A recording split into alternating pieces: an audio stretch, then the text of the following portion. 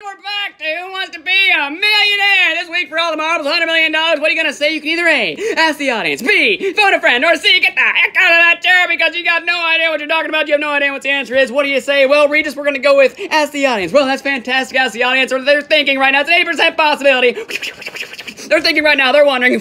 They're pondering. They're gonna put in their answers here soon.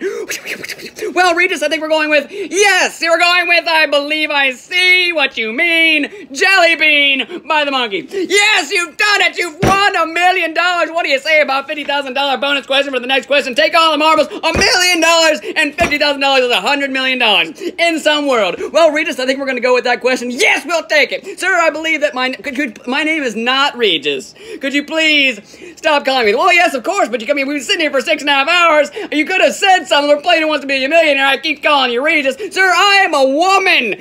You know what? I do see that now. I see that now. I was distracted by your upper lip and hairy mole. It's like, well, sir, for the next question, $50,000. I'm very offended by that previous statement. What is the capital by Rhode Island? Well, I just want to say that one, it's Providence, and two, I'm very offended that you look like a big, hairy man.